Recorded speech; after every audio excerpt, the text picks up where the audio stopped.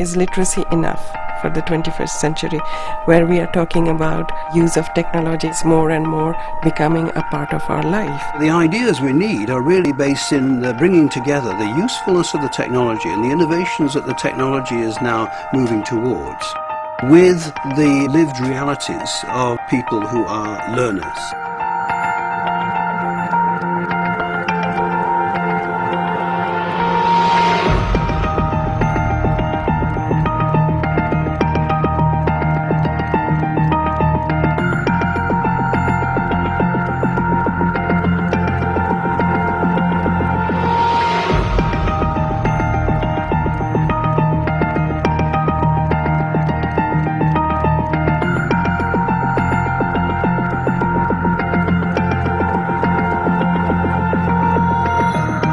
Goal 3 is also about learning needs. So it is not limiting to literacy.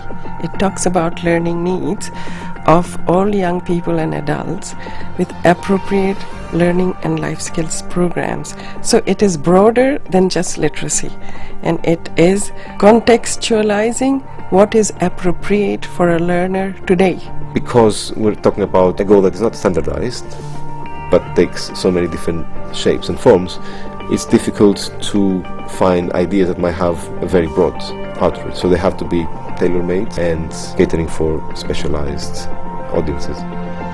Youth, having gone through even a university education, not being able to find jobs or work, really illustrates the critical issue of having an education system that is also answering to the needs of the workforce and the economy.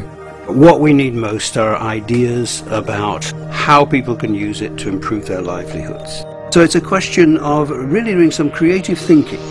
How does mobile technology, with which we're all familiar and which is spread around the world, but how can we now take that and see it in the broader context of people's livelihoods, of people's values, of people's learning needs, of people's cultural self-expression, and how can we fit mobile technologies into that?